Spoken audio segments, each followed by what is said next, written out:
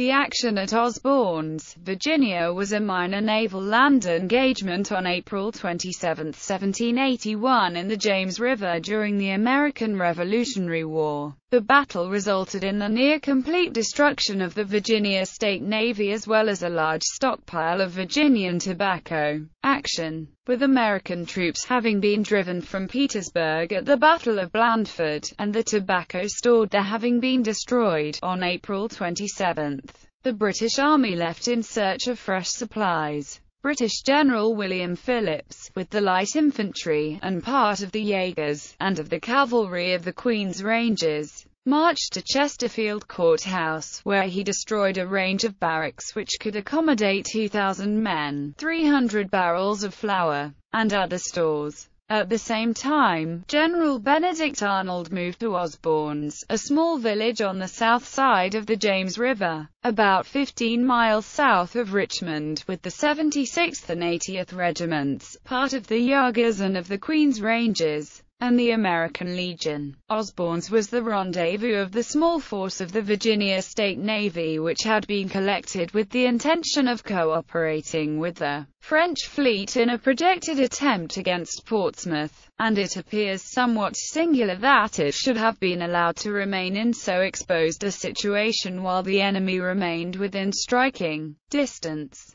The movement was conducted in secret, care having been taken that no information of the approach of the enemy should reach the Americans, and the British forces came into their immediate vicinity of the Americans before their presence was known. Arnold summoned the American commander to surrender, offering one-half the contents of their cargoes in case they did not destroy any part. The nameless American commander sent word, in answer, "We are determined and ready to defend our ships, and will sink them rather than surrender." On the receipt of this reply, General Arnold ordered 2 3-pounders, under Lieutenant Rogers, to open a fire on the stern of the Tempest Estate ship, mounting 20 guns, while Captain Page, with 2 6-pounders, opened from an unexpected quarter, with great effect. At the same time, Lieutenant Spencer was ordered to lead a party of Jaegers, by a route partly covered with ditches, within 30 yards of her stern, in order that all who showed themselves on deck might be picked off.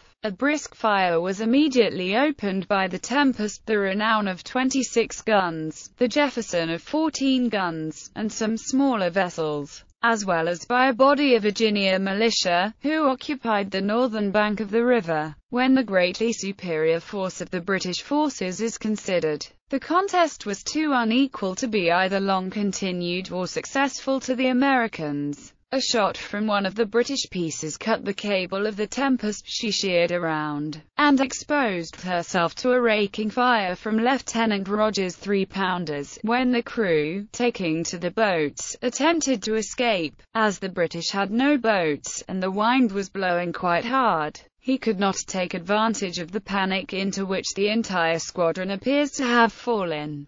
2 ships, 3 brigs, 2 schooners, and 5 sloops, all laden with tobacco, flour, cordage, etc., were taken. 4 ships, 5 brigs, and several smaller vessels, similarly laden, were burned or sunk. Upwards of 2,000 hogsheads of tobacco, besides other stores, were destroyed, without any loss to the British, and if any loss, except that of the property, was sustained by the Virginians, it has not been recorded.